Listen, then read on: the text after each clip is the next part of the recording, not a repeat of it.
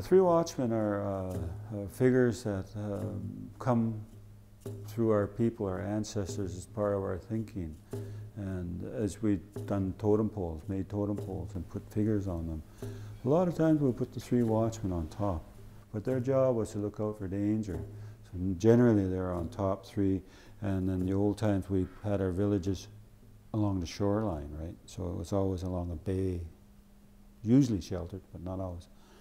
And would curve with the beach, and all our houses faced the water, and totem poles and everything, because we're a water people. We had great canoes. We'd carve these great canoes and come to shore, go out there and hunt and gather, you know, fishing and stuff like this. So when danger come, it was always from either side or the front, in a sense. So the watchmen would be there looking out for danger, and their job was to warn the people that danger was coming. And they'd be sitting there day and night, thick or thin, you know, in the cold or rain. You know, we get great storms, you know, and so they're up there watching, but they do it in the spirit world too. Not only in this life, but they also do it in the spirit world. I got involved in the arts just out of high school. I discovered that we had an art and an art form and a culture.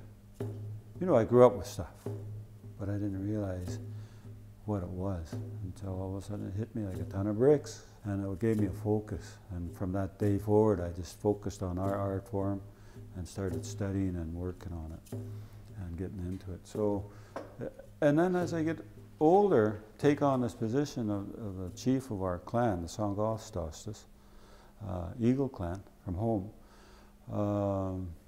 There's a lot of stuff that goes with the art.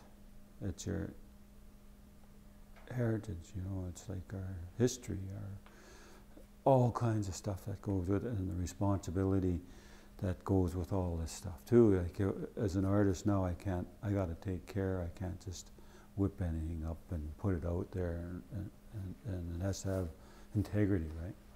Integrity for our ancestors, for myself, for our ancestors, for our people, you know, and that's a responsibility. I tell you, the foundry I'm working with, they're quite amazing. Dick Pollock from Pollock's Talix Foundry, just north of New York City. They developed this bronze for today's weather and such, right? Because you get acid rain and things. So they come up with a nice formula. He studied metals in university and stuff, so he's quite knowledgeable about that. And so they come up with a formula in bronze, so that would withstand that stuff that comes from the air, environment. And so it wouldn't, because a lot of the old bronzes are pitting up and kind of melting in a nasty way. So, and his wife at the time developed patinas that would work with this new material. So, you know, for me, it's great, because I like cutting edge stuff, you know, and people are doing things that are cutting edge. And like I said, bronze is new to us, and that's cutting edge for me, even though it's been around for thousands of years. And I thought about this for a while, about the three watchmen, and how can I do a figure that comes from us, but also is sort of neutral, where it would work like here in Ottawa, because a lot of times our art involves our inheritance, right? And things like that, where we come from. So I wanted to come up with an idea that would be on a neutral plane that would work for everybody. The hats that are on the top of the three watchmen have 4 rings, and we call them skill in our language. And skill is a ring, but you have to earn the right to wear a ring. And it's not everybody that can put them on their hat. Usually it's the chiefs, and they earn the right by different reasons. So 4, for us as Haida people, that's why 4 rings on these watchmen, is good luck. And we use 4 in many different ways. 4 for our medicines, and 4 directions, and so it's quite important to us. And for the watchmen, I'm just showing how important they are to us too, as a people, giving them more importance. So why it's so nice there, there's the big Notre Dame church, cathedral over here.